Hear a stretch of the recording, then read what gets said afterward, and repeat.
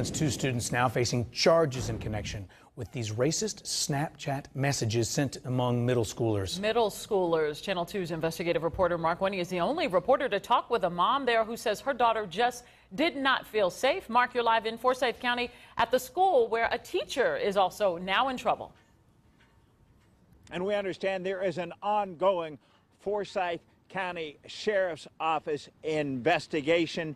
And while we understand the Snapchat conversation in question happened outside school, there are plenty of ramifications here for students and for a teacher in trouble with the school system.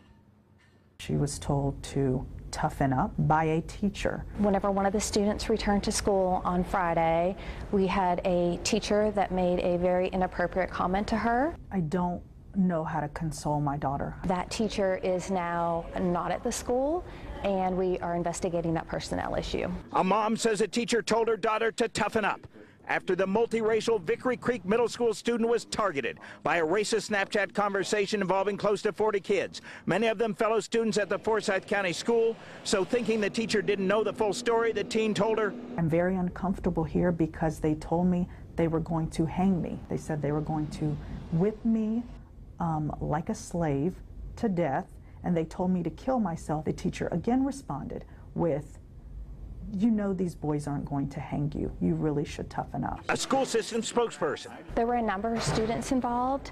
11 of them are facing disciplinary actions. Lawyer Thomas Reynolds told us he represents that mom's family, and a second with a biracial 13-year-old son also targeted. I hope and pray that out of all of this, some good will come. And that he counted at least 60 uses of the N-word alone. Something that every person should be appalled at. We did charge 2 juveniles with terroristic threats. Corporal Doug Rainwater says the Forsyth County Sheriff's Office jumped on the case quickly after a family reported it days ago, and the 2 juveniles charged so far threatened bodily harm on Snapchat, one using the word shooting. Once you use that word, we're going to come to your house and make sure that you have no means of actually doing something like that. One mom says she can document she reported racism at the school previously several times. We feel that we have responded appropriately.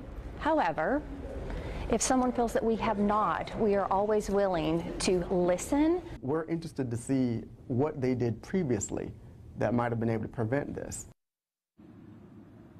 Now, that school spokesperson said something frankly extraordinary, that as a community we acknowledge and we apologize for the wrongs that occurred in the past in Forsyth County. She cited a notorious 1912 lynching and 2 famous civil rights marches in 1987.